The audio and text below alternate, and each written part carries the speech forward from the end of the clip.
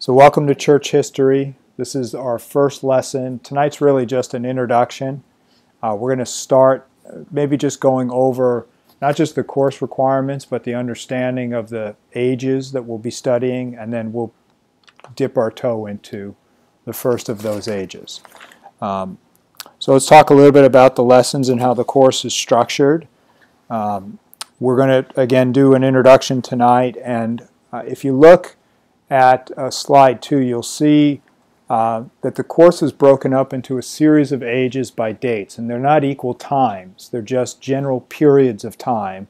And there's a bunch of different ways to classify the ages in church history. So everybody has a different view of when an age begins and ends, and it tends to move 100 or so years. That's particularly true of what's called the Middle Ages. Some break those up into 3 or 4 different groups of ages. Some keep them all in one category. But for the purposes of this course and our discussion, I'm going to use this kind of age classification, which comes from a number of sources that we've studied. So we're going to look at the Apostolic Age, which is the age from the birth of the church to the end of the last apostle. And then we're going to look at the early church fathers. And if you think about this, I kind of think of it as a relay. There's a handing off of a baton to a series of people, and there's a series of events that occur during that time of that group or period, and there's a particular thing that's happening or a theme that's happening. So in the early church fathers' age, there's a handoff from those that have walked with Christ, have been taught by Christ, and now they're carrying forward the teaching. But if you think about it, it's like their mentors have left, their teachers have left. John's not around to answer questions anymore. And so in the early church fathers' age, there's a real struggle for what does it mean, what did they learn, and what does it mean, and how do you apply that in life? And so that occurs. That may go from 1 to 200, may go as long as 300 AD. But certainly the critical period is the next century. And then we'll have the early Middle Ages, and again, that number shifts from, it can start as early as 200. There's no sign where you wake up in the morning and the newspaper reads, we've now entered the early Middle Age period. In fact, you'll see that when we get to the last age, which is postmodernism. We're in an age that has no real beginning. There's a general argument about when the postmodern age begins, whether we're actually in it or not, but we're in an age that's still being defined. And so it's sometimes difficult to define, this is the day it began, and this is the day it ended. It's more of a time period and a general theme. Then the Middle Ages, and the reason why those are broken up is because there are events that occur in what will be called the early Middle Ages that are separate and need to be looked at specific, and there's a formation and an impact as it relates to church history that's a focal point in those early Middle Ages, and then the Middle Ages themselves where it takes root and carries forward. And that's the longest period of time in the ages we'll call the Middle Ages. That'll be a 1,000-year period of time where something takes root and gathers together and goes forward. And then we'll get to the period called the Reformation, which will be a shorter period of time, and that'll be in response, generally thought of as in response to the Middle Ages.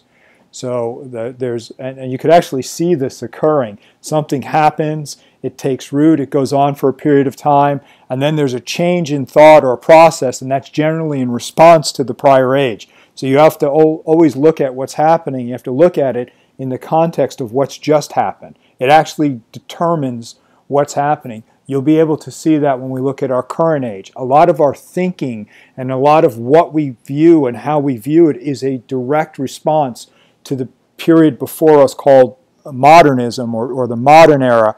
And because of that, that's a response to the Reformation. And so we have these periods of time where we're constantly being influenced by the period of time before us. And we may think we're completely independent, radical thinkers on our own.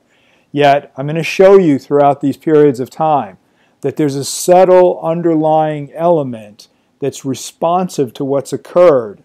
And when you look at it, you go, oh, that's why we think that way. Or, oh, that's why I think about things that way.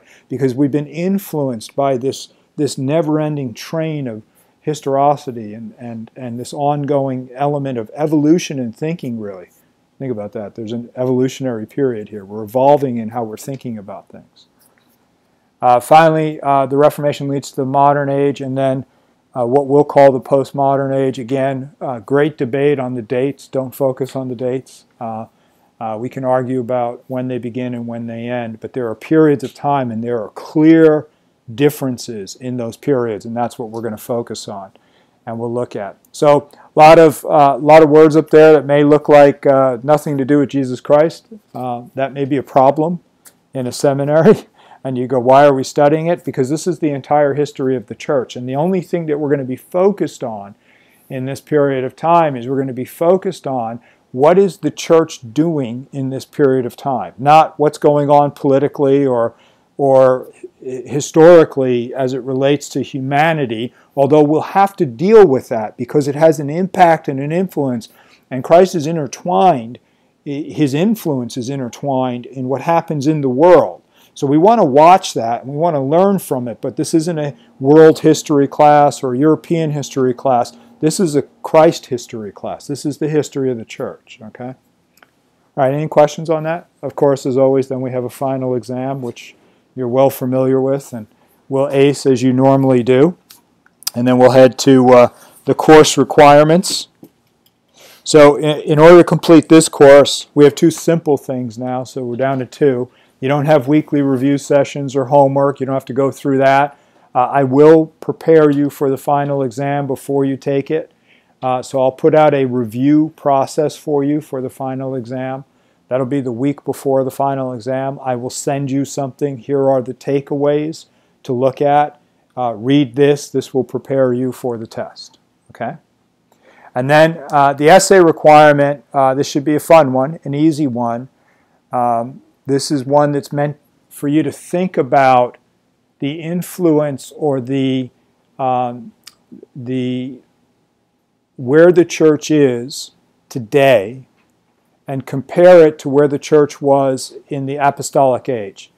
And we're going to talk about the apostolic age tonight, the first 100 years. And the reason why I want you to compare it is because we have a tendency to idealize the apostolic age. It is the perfect church. Everything else is less than the apostolic age. Why? Because the apostles walked with Christ, right? So that must have been the perfect church, and everything after that was less than that. And so I want you to honestly look at the apostolic age, and then I want you to look at the church today and make honest comparisons to both the things that were right and wrong in the apostolic age and the things that are right and wrong today, and what can we learn from them. And the point of it is not to be critical, but to learn from it. What happened in the apostolic age with the church that went well?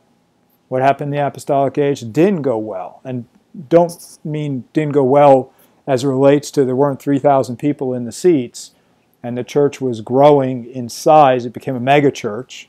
I don't mean it that way. I mean in terms of the spread of the gospel. How effective was it in its primary mission? Okay, so that's the essay requirement. So once we get through the apostolic age, which is tonight and next week, you can start writing your essay. Because you can start thinking about, here's the apostolic age. Here are my observations about the apostolic age. And now, here are my observations about the church today. You should be able to hand this essay in August. Fair? Okay. I see you're all nodding your heads and in complete and utter agreement with that and happy. You're just so happy about that. Oh, you did see that requirement. Okay, that's a good point, Allie. It says, essay due no later than September 6th. So now, because we're preparing for graduation, deadlines matter. They always matter, but they matter a lot now. I can't get your grades in, and you can't get your degree unless I get your paperwork to grade, okay? So we have a hard date of the first week of September, where if you have outstanding work, you need to get it to me now, quickly. And then as we're getting that done, the work that's due these two courses, you need to get it done by that date, okay? And you will.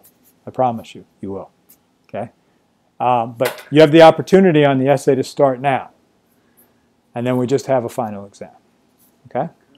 All right, so I pretty much have just one or two slides for tonight as we talk about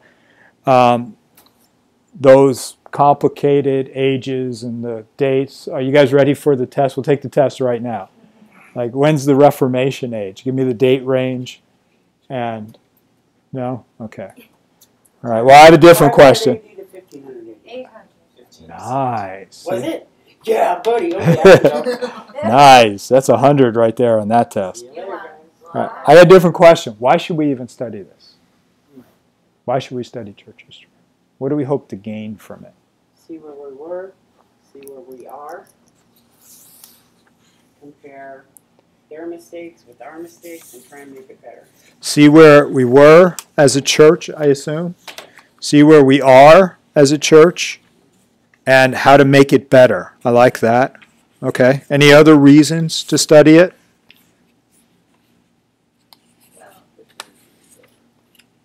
For prophecy reasons. Prophecy. That's a great one. Actually, I hadn't thought of that, but yeah, sure. There's no question that to understand what God has told us will occur and what is going to occur, we get a chance to verify that really. And understand that better. So, okay, I like that answer. Any other ones?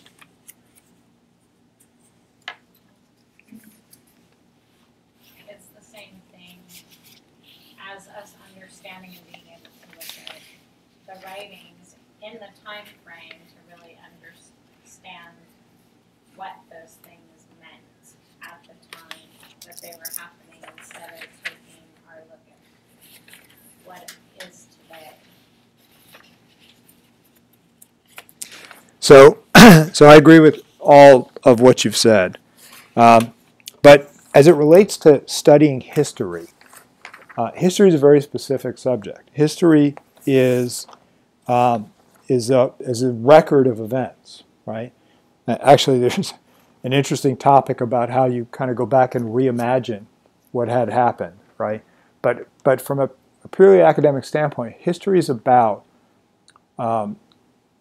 going back and trying to understand the occurrence of the events in as truthful or as factual a manner as possible. Okay, well, so that's interesting as you think about the church, because there are many today who would actually even deny the historicity of Jesus Christ. So, in fact, that occurred even around the time of Christ or shortly after the time of Christ. There are two general historians that we rely on from an early age that give us a view of what's occurring at that time. One is Josephus. Josephus was a Jewish historian, and the other is Tacitus. He's a Roman historian. And they both confirm the historicity, meaning he was a real person. He was a real historical person. But there are some who would deny that it was a myth made up, that Christianity itself is a myth made up, or the events surrounding Christ's life are a myth made up that are kind of expanded upon by their believers, by those that followed Christ. And this is more generally the view of Christianity, is that Jesus was a good person, maybe a teacher.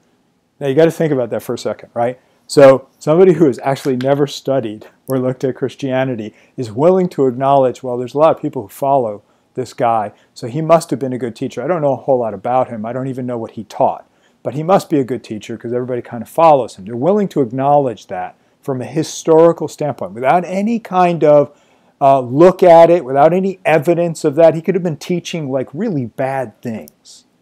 But it wouldn't bother them to say, well, he must be a good teacher or a good person. I'll go that far. I've heard some things, like love your neighbor and, love everybody. So that sounds good. So he must be a good teacher, right? And so they'll go that far in the acknowledgement of the historical record of who Christ is. But that whole other stuff about what they said happened, the whole death thing, and then the resurrection thing, and then the miracles thing, those things. Oh, by the way, that whole God thing, about he claimed to be God and he came into the world. That whole historical event about that has to be put aside and dismissed because I just can't get my arms around it. So I propose to you that one of the reasons why we study church history, like we would study any other historical event, is to try to understand the truthfulness of what happened and then to study that around that. So we would look at specifically the historicity, the truthfulness of the events surrounding Christ's life, and we're going to look at it in the birth of the church. We're going to look at it in the response that the church has to those events of Christ's life, because in our program here, we've spent a lot of time looking at the historical accuracy of the transmission of the Scriptures, of the events surrounding Christ's life, but we're going to look at where it picks up from his resurrection and forward and what happens, and we're going to look and see for evidence historically of whether or not it was a myth, whether or not there's evidence of a myth that's occurring in the church, and is that myth being transmitted, because that's the general view of our faith outside of our faith. Well, it's just a bunch of people who made stuff up and the lie kept getting bigger and bigger and bigger. The story kept getting bigger and bigger and bigger. Maybe it wasn't meant to be a lie. It was, he died and they thought he was God, and then their story about resurrection came about. Somebody thought he saw him, and it got that big. It just got bigger and bigger and bigger, right? That's the view.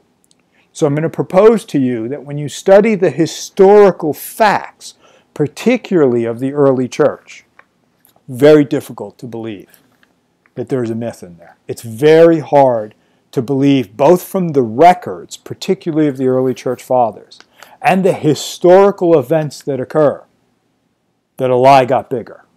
It's just very hard to believe that. And knowing that is another way to minister. Knowing that's another way to minister. One of the things that I hear as a comparator is today, they would point to people who blow themselves up for faith, suicide bombers, and they'd say, well, they die for a lie. That's a term that's used, right? They die for a lie, so how's that any different? And that's a comparison often made to the early church. And the difference is this: those today that would die for their faith do not have direct knowledge of their faith like the first witnesses did.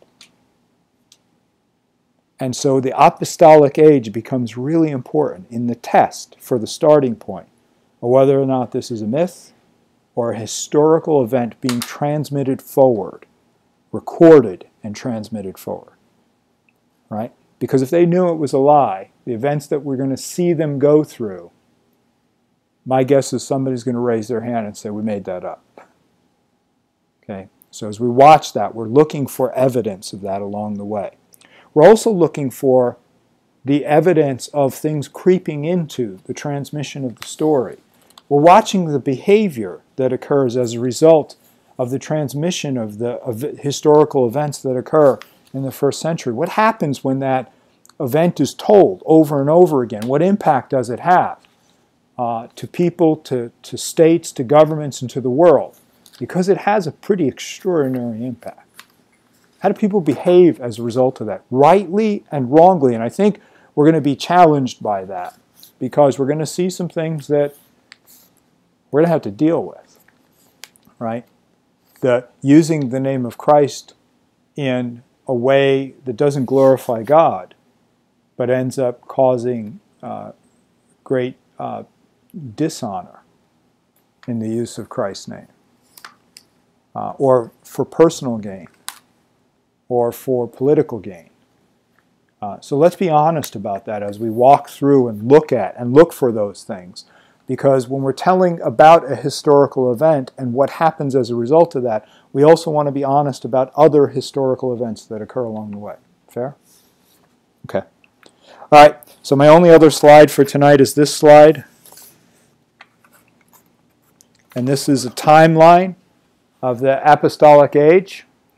And so we start with, the apostolic age begins here at the birth of the church at Pentecost. So I don't have time tonight. I promise you a separate time unwind the birth date of Christ. But the dating occurs later. And the question was, is the setting of the 0 line right? And it appears there was an issue or a problem. Now, some think there was an issue or problem, some think that there's not. Okay? And so there's a specific challenge in that dating of whether Christ is born, where we would set the Anno Domini, the year of the Lord, at the 1 line, or whether it should have been set back 4 or 5 years. But let's not deal with that now, because we'll spend an hour on that. Just know that there is a time where Christ is born. And that's really the timeline that everything else is measured off of. By the way, how cool is it, from a humanity standpoint, that we literally measure time by when Jesus came into the world? And I often point this out to my friends, particularly my non-believing friends, that, yeah, the stuff that we're talking about really isn't that important. We only measure time by it, which is actually appropriate because he's the author of time. So we should use him as the measuring point, right? So, Augustus, so why Roman emperors, right? Because sometimes we have to look at what's going on in the world. By the way, that's how we date things. We measure against what's going on in the world, and the point in Scripture where an emperor is mentioned gives us a time frame historically for us to understand when we're dealing with things. Okay, but by the way, this is 2,000 years ago, a little more than 2,000 years ago, and we don't know sometimes when the Roman side has the right time frame. Okay, because those records are 2,000 years old, and I want to point that out because we make the assumption that those records are sitting somewhere, clean and clear and easy to read, and all we need to do is go to the Roman library and open it up and flip back a few pages. There were no pages. There were no books.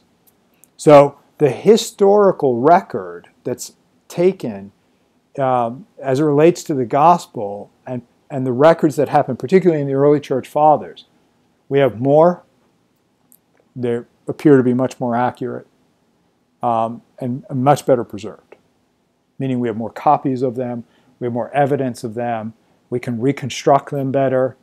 And so I have more confidence in the fact that Jesus Christ was a human who walked the earth than I do than Julius Caesar having walked the earth. Because the records and the evidence for him are far greater that Jesus Christ was a human who walked the earth. There's far greater evidence for that. In fact, there's one of my kind of favorite professors, and here's where I shuffle through papers to try to find a quote, is a guy named F.F. Bruce, who is Ryland's professor of biblical criticism and exegesis at the University of Manchester. He says, some writers toy with the fancy of a Christ myth, but they do not do so on the grounds of historical evidence. Particularly, it seems to have been high season over the last 100 years to even call into the question whether or not Christ was real as a human historical person. So F.F. Bruce says, the historicity of Christ is as axiomatic for an unbiased historian as the history of Julius Caesar. If you're going to believe Julius Caesar's alive, you got to accept that Jesus Christ is alive. Okay? That's from a historical standpoint, not just from a faith standpoint. Okay, so we have some comparative points from a timeline standpoint. The Roman emperor. So Rome is in charge, but it's in a bit of chaos. Rome was a republic. And coming out of the republic, we have a guy named Julius Caesar, who is moving the Roman Republic, and I'm not a Roman historian, so I'll get all of this wrong, I'm sure. But he's moving the republic towards a monarchy or a dictatorship. And we know the story about him being betrayed and killed. But there's treachery going on in Rome. In fact, Roman emperors don't last so long, okay? And so after Julius Caesar's death, a guy named Octavius takes over, and he claims the heir to Caesar's title and moves. Actually, the way he takes over is kind of interesting because he's asked to take over. It happens in such a politically savvy way that he becomes kind of the guy that everybody wants to take over, and then he takes that and uses that to basically kill the Republic. And he takes the title called Caesar Augustus. So he's the high ruler. He's fully in charge. Okay, so Rome is the last kind of great empire that we've seen roll through the scriptures. It's gone from the Egyptians to the Assyrians to the Babylonians to the Medo-Persians to the Greeks, and then from the Greeks, just before Christ's time, about 50 years before, 44 years before Christ, the Romans take over. So Alexander is running through Europe and taking over everything. And then he dies. He conquers the world and dies quickly. And there are 4 heads that fight it out. And then out of that comes the Roman Empire. And we have this remnant of chaos and confusion after a world conqueror has taken over the world, and that gets consolidated again. And now we have this power sitting in Rome. And why is that important as it relates to church history? Because the world's been conquered. And inside of the world is this kingdom called Jerusalem or Israel. Okay? And so they're subjugated to the ruling power of the day. There's a Greek background not so far ago, but there's a ruling Roman Empire. And that ruling Roman Empire is really the power of the day. And so we have to keep that in mind, okay?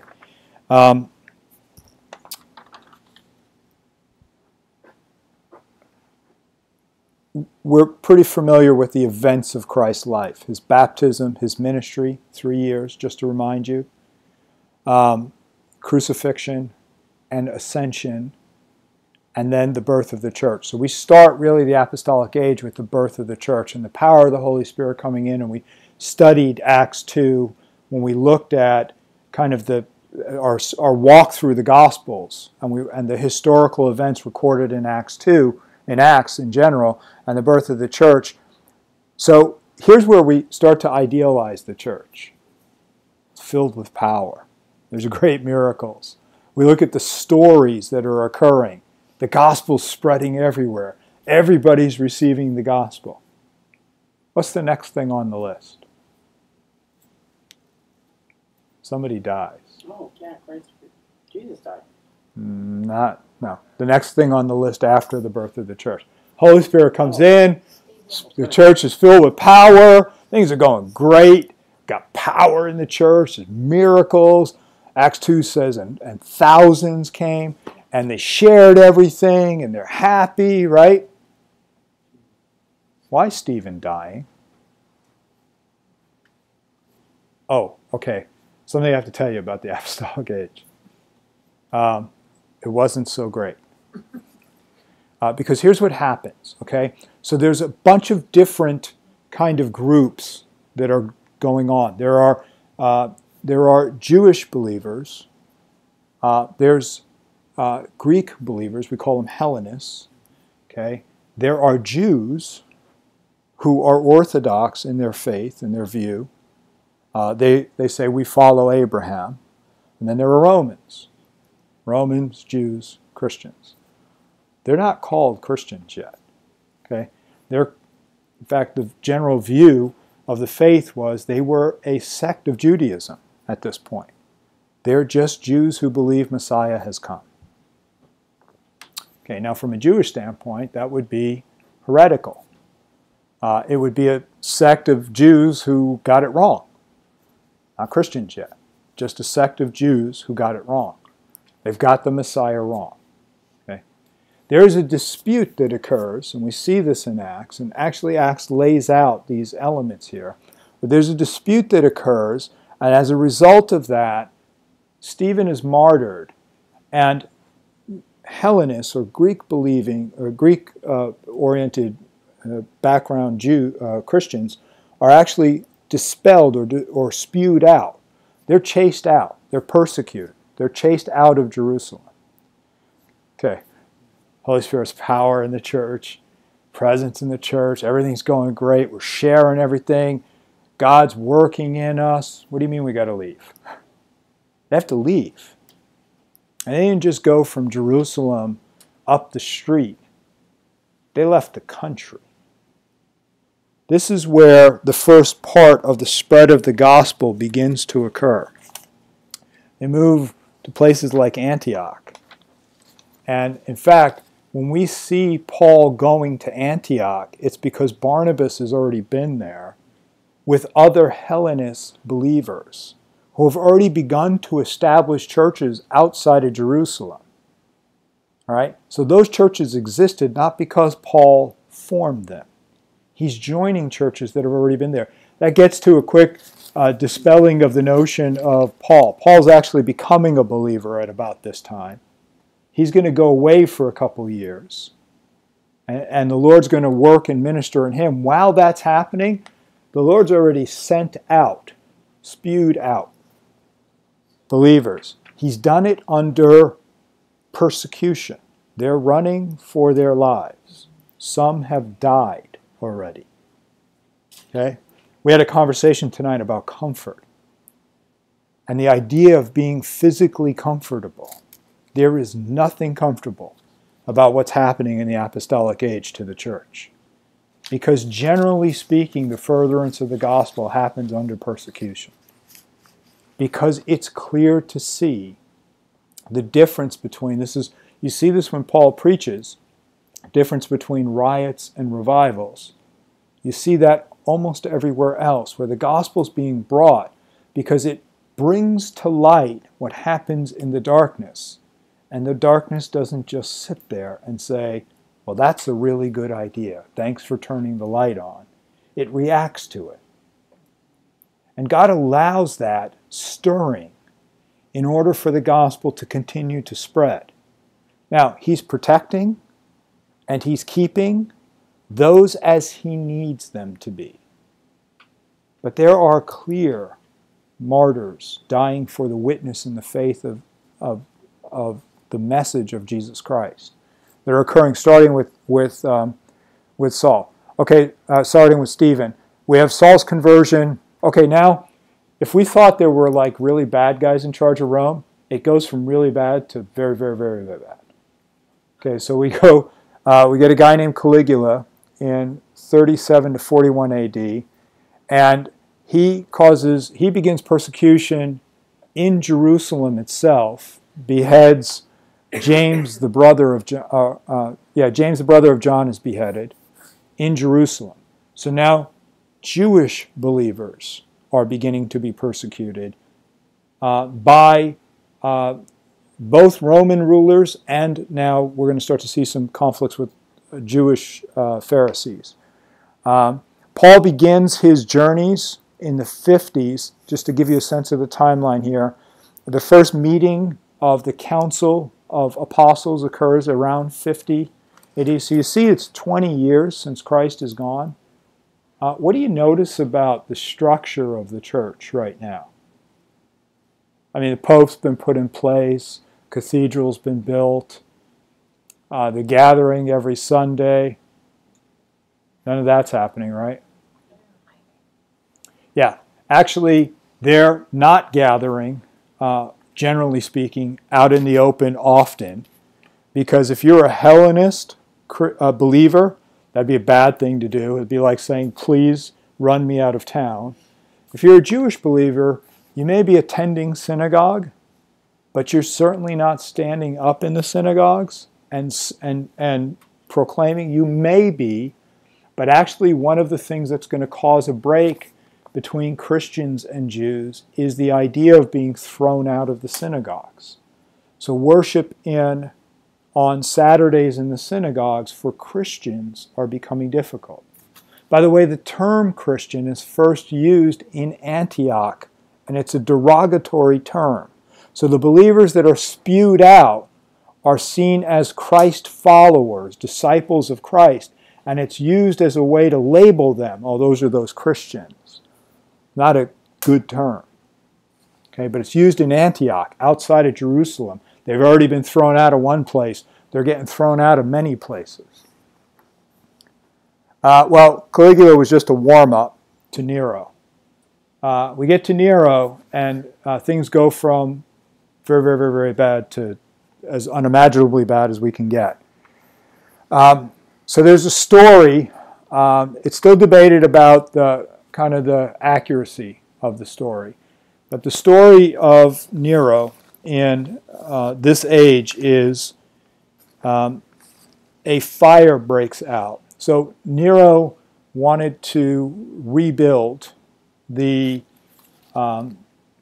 emperor's estates, and he wanted to rebuild them in a Greek style rather than in whatever style they were in. And so he had a lot of construction going on. He was spending a lot of money, and there was a lot of anxiety about that. There was a lot of anxiety amongst the people being taxed so much. And a fire breaks out. There's a question about who or how the fire begins. But it destroys a lot of the buildings that are underway, and it destroys some of the area that's in the Christian and the Jewish quarters. And as a result of the fire and the money that's already been consumed on the construction, Nero really has a choice to make. My bad, wasted all that money. Or he can do what he did, apparently, which was blame the Christians, who are already being viewed as a troublemaking sect in the area. And so Nero blames the Christians and in fact takes the public anger and turns it from him onto Christians and says they're the problems, it's just their problems. Now the Jews actually saw this as a way to look at Christians and say the reason why we're being persecuted, the reason why God is punishing us is because they're pointing to the false proclamation of who Messiah is. And they're saying the Christians are actually bringing persecution on the Jews, and so the Christians are a problem. So there are three actors in this period of time, three groups in this period of time. And what's ending up happening is first the Christians are being looked at as the reason for blame, and there's persecution. Now, the persecution is generally going to be seen, and we'll spend time in more detail on this probably in next week, but there are 10 periods of great persecution in the apostolic age and the early church age, and Nero's kicks off the first, what's looked at as the first of 10 great periods of persecution. But his periods of persecution are likely what results in Paul and Peter's martyrdom. It results in Christians being dipped in wax and used as candles in his garden. He would have animal skins put on the Christians and sent out into the garden so wild packs of animals would eat them. And he did it for sport and for fun, and he did it to please the population. So there's a wicked period of time of persecution. Why is it that Christianity is being separated and looked at differently? Okay, so Rome's policy of conquering a people, there are different views in how the world powers would handle some place that they'd taken over. Rome's policy was, we'll take your beliefs and your systems and we'll integrate it into ours. This policy is called syncretism. So what's the best way for us to get you to go along with us? Why don't you tell us what you believe and what you like, and we'll add that to the common beliefs. Okay? As long as we agree that you recognize Caesar or emperor as the final authority and say, in fact, you need to it'll get to ultimately worship of Caesar as a test of loyalty, right? So this is why you have the pantheon of gods, the temples that would happen in both Greece and Rome. You have basically a collection of gods. Which god do you want? Do you want the bird god? Do you want the sun god? Whatever it is, here's how we're going to get the people to come together. slight problem with those kind of pesky people in Israel, those Jews who refuse to be accepted in and become part of a temple of a whole bunch of gods. Why? Because in Deuteronomy 6 it says, I'm the Lord your God, you'll have no other gods before me. There's only one God for Judaism. So they refuse to accept this, and Rome makes an exception. It says, okay, we're still in charge. You can keep your one God, but there's tension between those two. Christianity is an extension of that. And they get basically the same extension that Judaism gets. The same extension, right? And so that extension is, okay, you're Jews, you're not Christians, you're just a sect of Judaism. And so you get the same exception as long as you agree to worship the emperor. Now that's going to get very real after this. But for now, it's the emperor's in charge. He's the real God on earth. But we'll give you this exemption because we really don't want to feel like wiping you out. That's really the trade-off that Rome is making. That exception's about to expire. In the 60s, here, when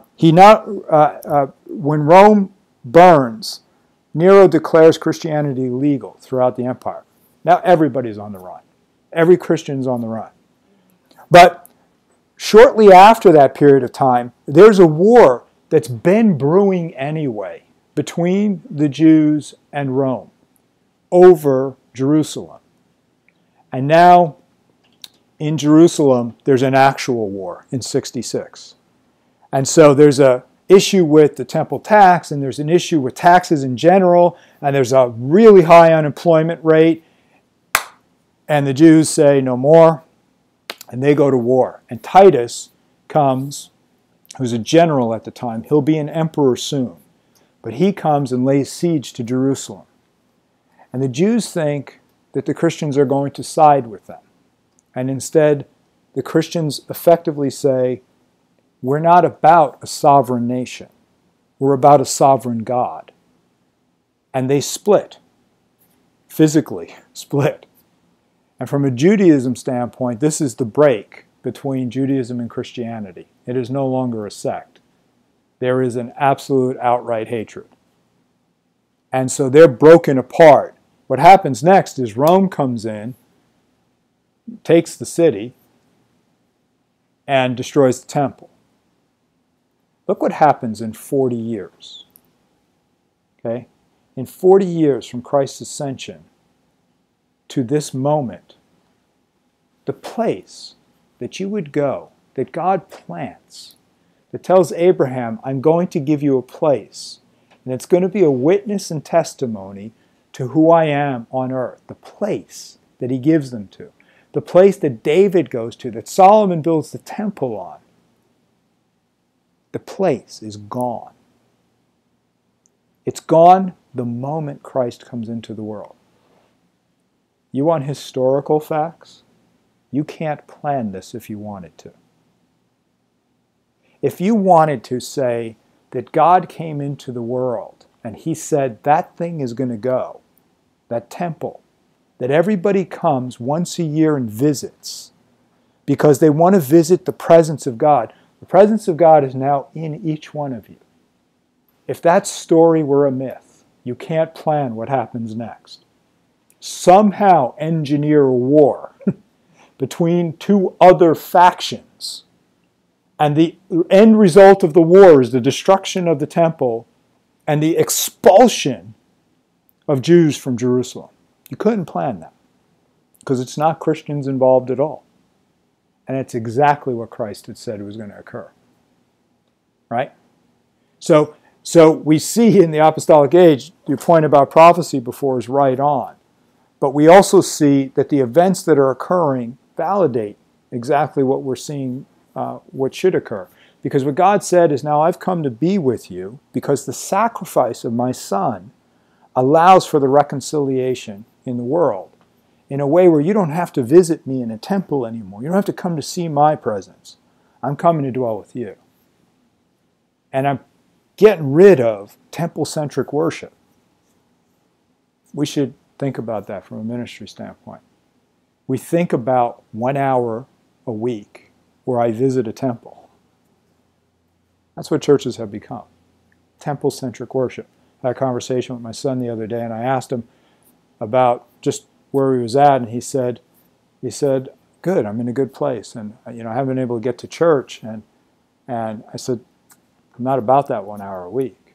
It's about where you are with God, right? This is where we get temple-centric worship from. I have to go to see God. I have to go to be with God. And what God has done is come into the world and destroyed that in this age. And then he sent everybody out. He said, look, I don't want anybody coming here anymore.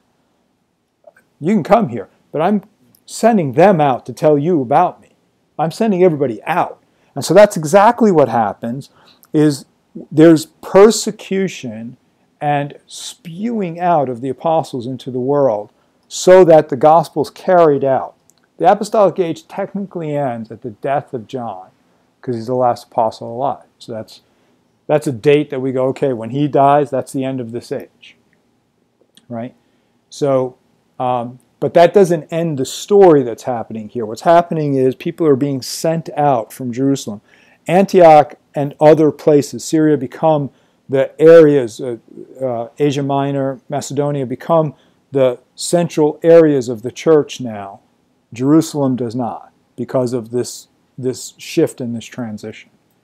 And as a result of that, we have the beginning, the first steps of the gospel spreading into the world, the good news spreading into the world. But you really have to kind of think about that spread. It doesn't happen the way I would imagine it. It doesn't happen where Christ has come in and God's power has been given to us and we're told with authority what to do. Go bring the good news to all the nations. That's the commandment that Jesus gives us. And I go, well, sounds good. I'm going to go climb in my car and drive up the street and go give the good news, right? That isn't how that's happening here. It's not comfortable. It's not easy. It's done in clear guidance and direction to God. And it's done in a way that I would imagine if I'm one of the ministers in the apostolic age, I would be yelling and screaming to God, God, where are you? Where's the kind of the band of protection? Where is the area of help that I would be expecting? Now, there are all kinds of miracles that are happening in this time. Because there is there is submission that's occurring to the direction and the mission that Jesus Christ has given. There's submission to that. As a result of that, there's power being given into the church. Question for you this week is, why does it have to be this way? Why did God do it this way? Why not the easy way? Why not the comfortable way? There's an answer. I'm just not going to give it to you this week. I want you to think about it. Amen? Amen. All right. Will you guys pray with me?